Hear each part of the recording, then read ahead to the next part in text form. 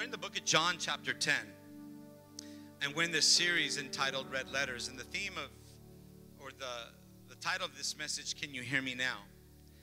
And the whole idea of can you hear me now isn't can God you hear me now?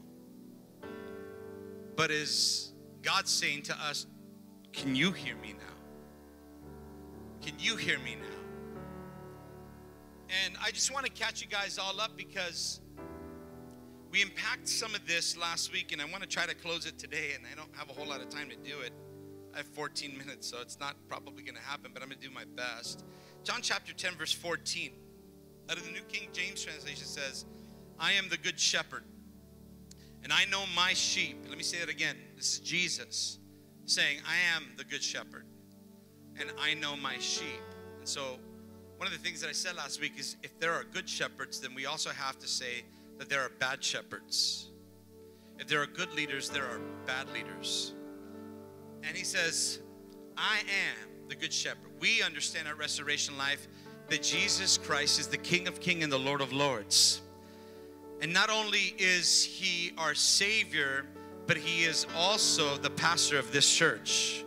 He is the head of this church. Right? He's the leader of this church.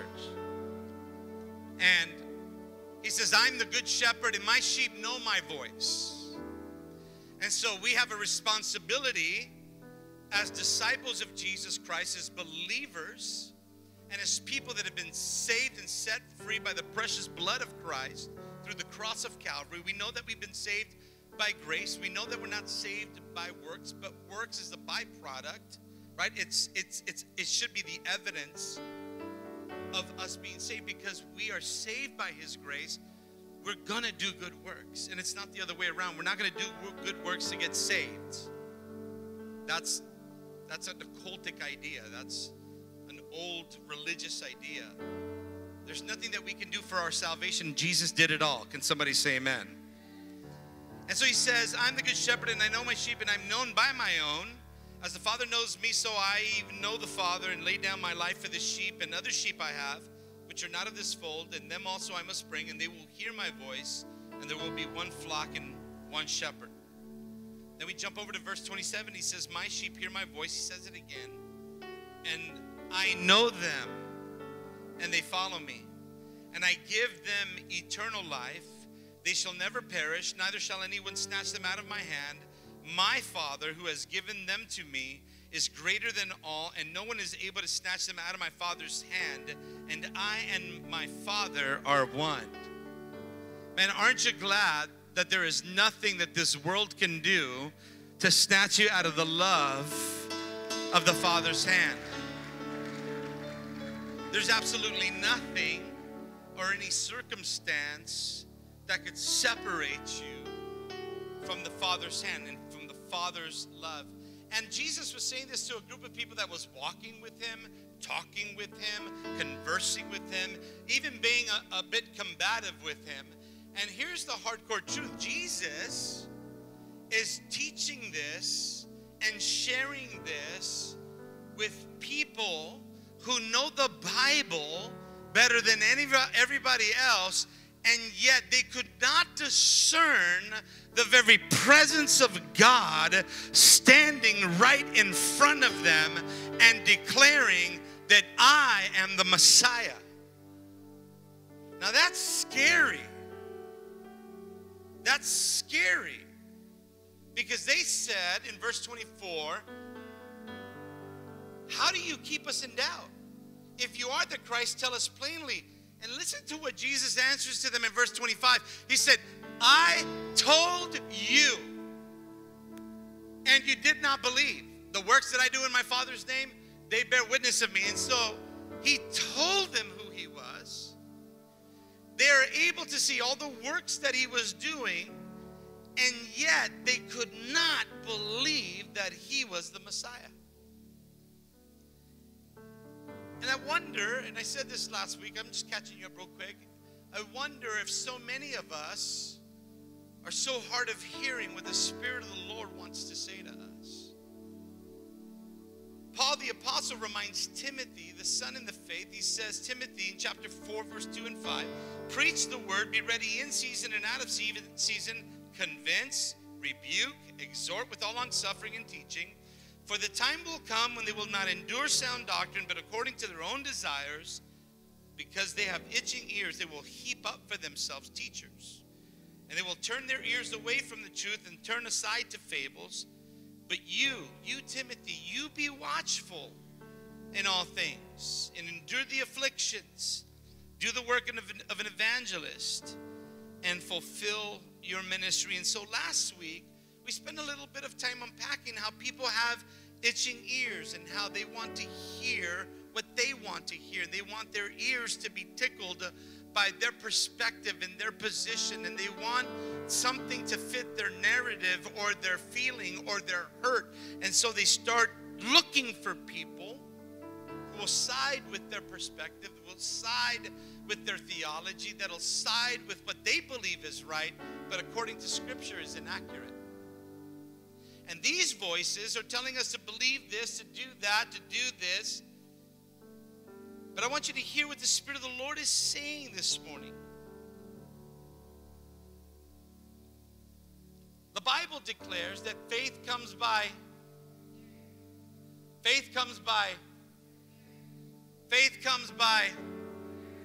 hearing what? The Word of God. The Word of God. Jesus declares, my sheep, those that belong to me, they hear me and they know it's my voice. They know how to distinguish my voice from false teachers. They know how to distinguish my voice from false preachers. They know how to distinguish my voice from false theology. They know how to hear my voice in beyond what anything or anyone has to say. They hear my voice. I know them. And don't disqualify that God knows you, because here's the God that created the heavens and the earth, who is the Alpha and the Omega, the beginning, the end, the one that named every star in the galaxy and every galaxy that is known and unknown to men. And he says, I know you. You're mine. In fact, not only do I know you, but before you were even born, I knew you. And set you apart for a purpose. Not your purpose, my purpose. Not Eddie's purpose, God's purpose. And so last week we ended with Jesus knows those who are his. And I find this so amazing because I'm blessed to be able to say that I know my Father's voice. And I know how to distinguish the voice of the Father between him and the voice of the liar. And I know how to tell the difference between the voice of my Father and the voice of a principality, a power, a ruler of darkness, or somebody who's trying to sow discord. I know the voice. I know God's voice. I know the Father's voice. John 10:3 says this. He says, and because the gatekeeper knows who he is, he opens the gate to let him in, and the sheep recognize the voice of the true shepherd, for he calls his own by name and leads them out, for they belong to him. Now listen, because I belong to the Father, I know that the Father is always going to lead me out. He's going to lead me out of the lie. Come on. He's going to lead me out of the turmoil. He's going to lead me out of the situation. He's going to lead me out of the circumstance. It might not feel good. I may suffer through it, but he's going to lead me out because I listen to the voice of the Father. And as long as I listen to his voice, I know at the end of the day, I'm going to be okay. And even if he doesn't let me be okay in this life, I know that this life will end and I will go to be. I know the Father's voice, and because I know his voice, I'm not afraid of man's voice. John 10:14 and 15 says, I am the good shepherd, and I know my sheep, and I am known by my own. And as the Father knows me, even so I am known by the Father, and I lay down my life for the sheep. And I don't know if I told you this last week, but I love what John Piper said. I love John Piper's preaching. He said, to some degree, Jesus recognizes his own character in his disciples. He sees his own brand on us, on the sheep. He endears this to him. And I love the way Pastor John describes this. He says it's like going to the airport and waiting for your beloved to get off of the plane. Now, I know, Robert, you work at the airport, so you see a lot of people get off and on the plane. Roxanne and I have traveled around pretty much, and when you get on a plane, my mind goes like I'm looking for terrorists. You know, I'm just like I'm trying to pray, God, show me if he's in here. You know, it's the first thing I do.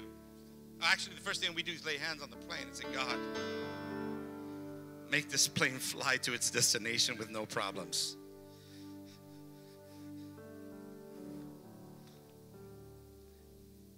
And John Piper describes Jesus knowing his own this way. People are getting off the plane, and he sees that man, and he recognizes the man for who he is. He sees the woman, he recognizes the woman for who she is. He sees the family get off the plane, he knows the family that's getting off the plane. And he says, but then you see your bride. You see the woman that you love. And in her eyes, you could see the reflection of your love for her back to you. And she's endeared to you. So when you see her getting off the plane, you start following her because you don't see anybody else. All you see is her. All you see is her. And you know her because she's your bride. And you know her because you're in covenant with her. And you know her because you're in love with her and she's in love with you. And he said, this is the way that Jesus knows the bride of Christ. This is the way that Jesus knows us. That amongst all the people, the 8+ billion people on the planet, when he sees you, he's like, I know him. He's mine. I know her. I know that family. They're mine, and I've been waiting. There you are. Come on, I'm right here. It's such a beautiful picture of how the Father knows us. And I wish I had more time to go into depth to this, but he delights in the knowing, right? He knows us because he saved us. He knows us because he lives inside of every single one of us that have become the temple of the Most High God. He knows us because he sanctified us and set us apart for a reason. And the reason has nothing to do with you as much as it has to do with him. He knows you. And because he knows you, you can hear his voice. My son playing around other kids. If I were to raise my voice, none of the other kids would look, but my son knows my voice. It's like, that's my dad. Where is he? I know he's here. The Apostle Paul puts it like this in 2 Timothy 2:19. But God's firm foundation stands bearing this seal. The Lord knows who are his. Aren't you glad that you know that you belong to Jesus? Aren't you glad that Jesus knows who you are? Come on, this is a precious gift to all the sheep. And it contains within it a profound personal relationship with a promise to eternal life. Because I know you, nobody's going to be able to snatch you out of my hands. Because I know you, I know you're going through stuff, and it's okay. In this life, you're going to suffer. In this life, you're going to experience hardship. In this life, you're going to experience persecution. Come on, in this life, you're going to experience backstabbing. In this life, you're going to experience disloyalty. In this life, you're going to experience naysayers and haters and wannabe players. Come on. In this life, you're going to experience all these things. If he said, don't fret, I know you. I know you. And because I know you, you're going to be okay. And so the question I would ask you is, how is your hearing shaped? Because a lot of times our hearing is shaped by our hurt. And we'll put the hurt as a filter in front of everything we're trying to comprehend. And so a lot of our hearing is shaped by our hurt, or a lot of our hearing is shaped by our narratives. A lot of our hearing is shaped by what we've experienced. But God wants to break through all those filters and tell you very specifically that my sheep know my voice and they follow me. They follow me. John 8:47 says, whoever is of God hears the words of God. The reason why you do not hear them is because you are not of God.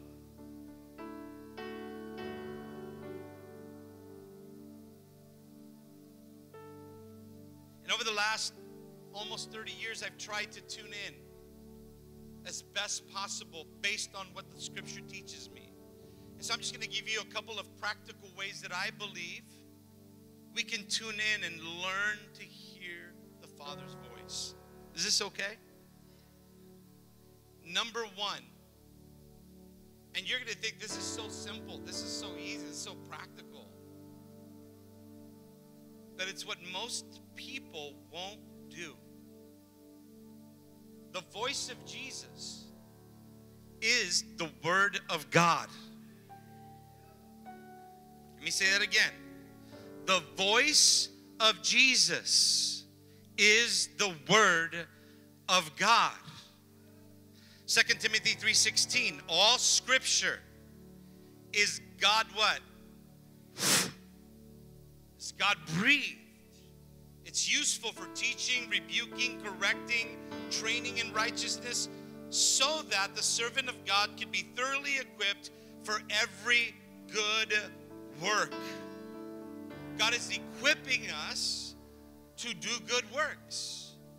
And we need to hear the voice of the Father in order to accomplish and pursue the work that He has planned for our lives.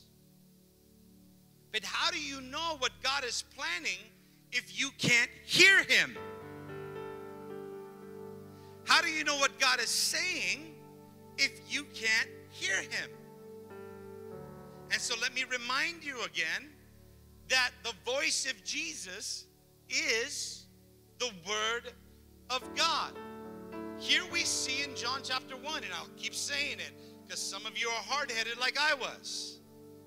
Don't put your hand in the fire. You're going to get burned. I don't know. Let me see. Right? In the beginning was the Word. And the Word was, right? In the beginning was the Word, and the Word was. In the beginning was the Word, and the Word was. In the beginning was the Word, and the Word was. Who was the Word? Okay. Then the Word became flesh and dwelt amongst us. Jesus is God. Everybody tracking with me? If in the beginning was the Word, and the Word was with God, and the Word was God, then the Word became flesh. It left the infinite to become intimate with us. Then we have to declare that Jesus, fully God and fully man, expressed Himself to all of humanity so that they may come to know Him in a very personal way. And He comes and He dies on a cross. He bears all of our sin, because the only one who would be able to pay the price, the ultimate price, because there would be no sacrifice outside of God Himself paying this price, goes to the cross, dies, takes our sin, and resurrects from the dead and restores a right relationship back together to His creation for those who would believe in Him. But here's the problem. We love hearing the story, but we don't love knowing the story. We love hearing about the story, and we love hearing it in messages and podcasts and YouTube, Spotify, but we don't understand the story the way God wants us to understand it. And so we forget that the Word was with God, and the Word was God, and then the Word became flesh, and He dwelt among us, and now He's at the right hand seated at the Father. But God, the Holy Spirit, blew this very word, inspired word, into human beings to document all the instructions that you and I are to follow. And so the Word of God is the Spirit of God as well. Here's where we fail. We want everybody else to tell us what the Word says, but we don't go find out for ourselves. Here's where we fail. Where we fail is we don't go study it out for ourselves. We go to itching ears and go, what do you think? What do you think? What do you think? Go to the Word. God will speak to you. Because Jesus is the Word of God. Let me say number two. Well, let me just go back to number one. Anybody here who hasn't signed up to RLU, you should sign up to RLU so that you could study the Word of God, know the Word of God, grow in the Word of God, and know how to respond and not react. Here's the problem with too many people. You know how to react, but that's your flesh. You'll know how to respond when you know His Word.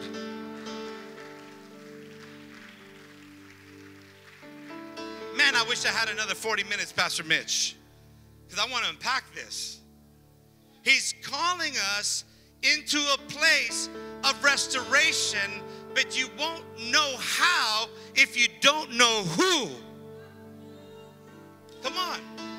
And He is the manifestation of the very Word of God from the very beginning to 2,000 years ago. And today, the Holy Spirit still speaks. And He doesn't contradict Himself. He doesn't contradict Himself. Here's another thing you need to learn. There are too many people that know God's Word but don't know Jesus.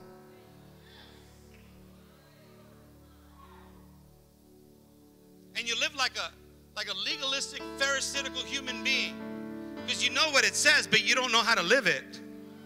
Because you don't know Him intimately. Oh, can I do that? Whatever that is. Whatever. He's calling you into a place of relationship, but you can't have relationship without knowing His Word. You have to know His Word, because if you know His Word, you'll know Him. That's a part of it. But you can't have this Word without His Holy Spirit. Now I'm going to mess with some of you. Because some of us have our mindset, the Word, push away the Holy Spirit. Holy Spirit, breathe that Word. You can't push them away. They're one. They're one. You can't say the Holy Spirit or the presence of God or the gifts of the Holy Spirit are different than the Word. They're all one. They all come from the same place. So you can't have the Spirit without the Word. If you have the Spirit without the Word, you'll do stupid, goofy things. Trust me. I was birthed in a Pentecostal movement. And I love that I was. And I'm a Spirit-filled Christian. And I love that I am. Because the Holy Spirit fills me. I know that there are other people that are Spirit-filled, but it's not the Holy Spirit.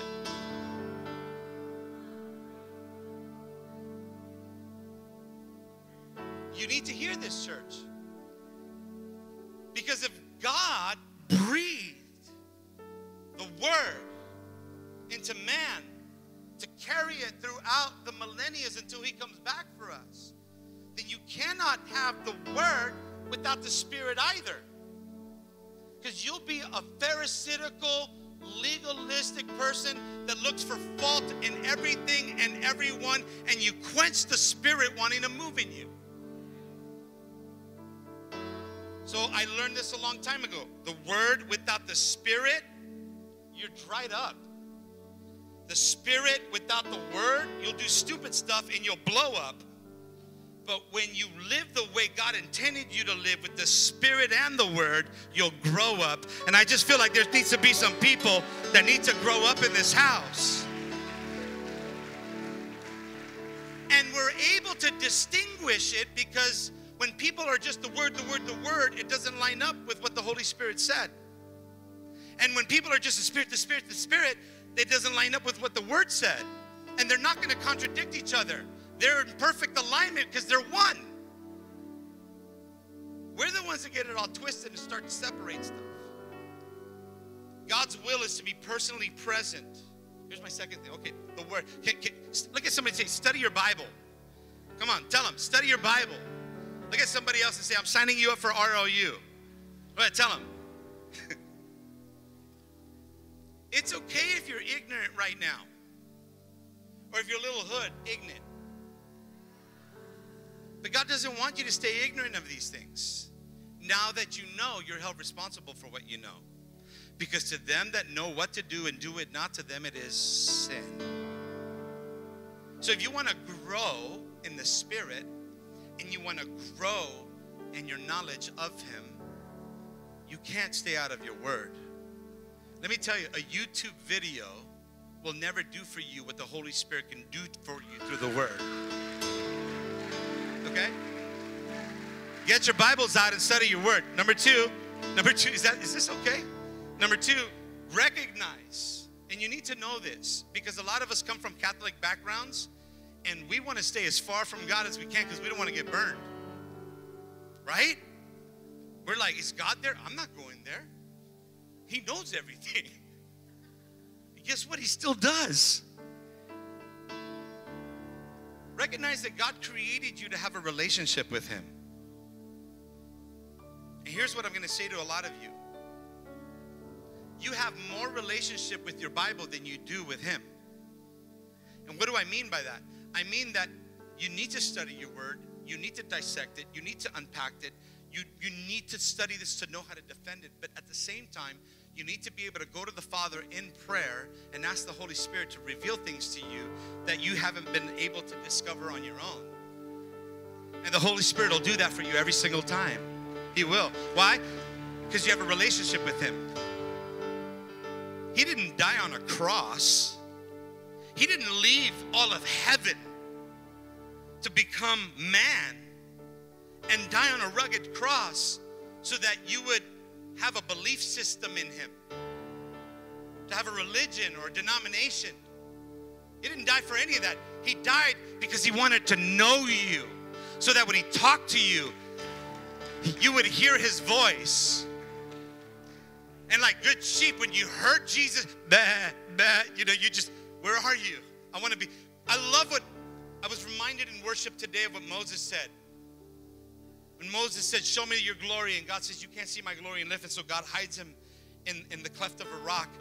And Moses, we know Moses isn't going to get it to go into the promised land, but Moses said this to God. Moses said, show me your glory, because I want to be wherever you are. And if your presence isn't in the promised land, then I'd rather stay out here in the desert to be in your presence. Better is one day in your courts than 1,000 elsewhere. And so we have to know, Moses didn't say that latter part of it, but you need to know that God wants to have intimacy with you by or through relationship, and the only way that's been made possible is through being born again and accepting Jesus Christ as your Lord and Savior. You can come to church as much as you want, lift your hands, clap your hands. You can even come down here and sing and dance and sing along. That don't mean you're saved.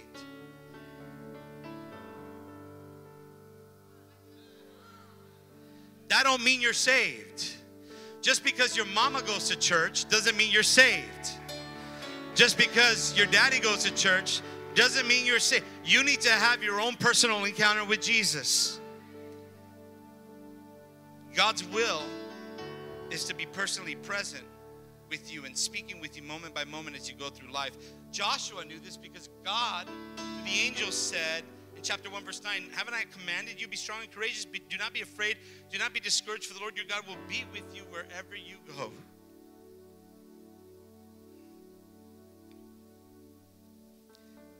I want you to know that I've tried, but my mind doesn't work this way. I've tried to set aside an hour to just pray, and it doesn't work for me. In fact, I feel bad when I can't pray for an hour.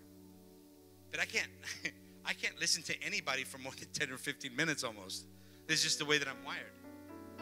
And so I've come to a place in my own personal relationship with Jesus where I don't set aside an hour to be with him. I set aside all day to be with him.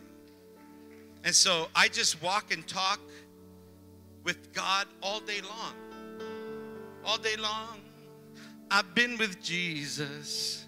It has been a wonderful day. I walk and talk with him. I think sometimes people think I'm crazy. Because I'm like, are you sure? I'd be like, are you sure, God? No, I know that he's sure. I'm not sure. But I talk to him. I walk with him. I love him. I pray. I worship. I love what the psalmist in 17, oh my gosh, said. My steps have held to your paths. My feet have not stumbled. I call on you, my God, for you will answer me. Turn your ear to me and hear my prayer. Show me the wonders of your great love, you who save by your right hand, and those who take refuge in you from their foes. I want to close with this. And I don't need the rest of the worship team to come up. I'm fine with just art. One of the biggest problems we all have as Christians, and I'm just going to keep it as real as I can. We want to have a prayer life, but we don't understand how powerful that intimacy with God can be unless we communicate with the Father on a constant basis. You need to read your word. You need to study your word. You need to come to church, and you need to worship in a corporate setting. You need to go do good works because that's what he's called us to do. But at the end of the day, if you're not praying, then the reality is you're not talking. And if you're not talking, he says you have not because you ask not. And this isn't about getting something from God. I'm just trying to describe to you that in order to have a relationship with the Father, you have to communicate with the Father. And one of the things that I've learned as a Christian, if I could just put it in these terms, is that more often than not, God says no more than he says yes. I love my children. I love my grandchildren. There's nothing I won't do for them. And they ask me for stuff all the time. And a lot of the times, I'll just go, no. Not because I don't love them, but it's because I love them that I say no to them. So if my children want to hang out with people that are unhealthy for them, I'm going to say no. Not because I don't love them, but because I love them, I want to keep them from them. So I'll say no. I'll say no when they want something that I can give them, but I believe that it'll turn them into a spoiled brat. And so I'll refrain from saying yes, and I'll just give them my no. Not because I don't love them, it's because I love them that I say no. And so no's from heaven are there to protect you more than they are to restrict you. And we don't like hearing no from God, but you need to learn this up front and need to know it now, that more often than not, God is going to say no because he loves you, because he's trying to protect you, because he's trying to keep you. God, is she the one? No, you don't know. She's a hoochie on the downside. God, you want me to have this job? No, because it's going to pull you away from me. God, do you want me to go to this school? No, because those friends are going to keep you from my presence and they're going to lead you astray. God, I want this house. And God says, no, you're going to make that house your idol, and I shall have no other idols before me. God, do you want me to live blessed? And he says, no, because if I bless you, your head will blow up and you'll leave me. So my no is to protect you.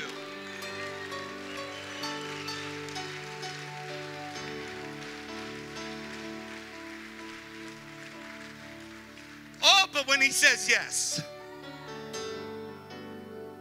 let me teach you something right now, church. Your praise and your worship needs to be just as vibrant in his no than when it's a yes. It needs to be just as passionate, just as loving, just as all out and surrendered over his no's as much as when he says yes. But here's the scary part, John 10:42. If God were your Father, this is Jesus, you would love me. For I have come here from God, and I have not come on my own. God sent me. Why is my language not clear to you? Because you are unable to hear what I say. You belong to your father, the devil. And you want to carry out your father's desires. He was a murderer from the beginning, not holding to the truth, for there is no truth in him. When he lies, he speaks his truth. When he lies, he speaks his native language, for he is a liar and the father of lies. Yet because I tell you the truth, you do not believe me. Can any one of you prove me guilty of sin? If I am telling the truth, then why don't you believe me? Whoever belongs to God hears what God says. And the reason you don't hear is you don't belong to God. That frightens me, not for me, but for some of you. Because I know my Father. I hear his voice, and I follow him. And so if I could have every head bowed and every eye closed in reverence to the Lord.